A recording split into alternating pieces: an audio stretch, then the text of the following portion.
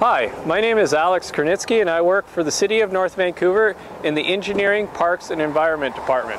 I'm here today to talk a little bit about renovating your lawn to repair it after chafer beetles have completely demolished it. You walk out of your front door one day and you see that your lawn looks terrible. Now what? Well, there's some pretty easy steps to follow. First of all, you rake up all that turf material and scrape off the top layer of topsoil. Then you dispose of it responsibly, either composting it or taking it to the transfer station. Then apply topsoil and sprinkle it with grass seed, water regularly until it's germinated and started to grow.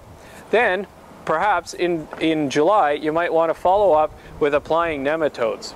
For more information, please see the city's website to learn more about this process and chafer beetles. Thank you.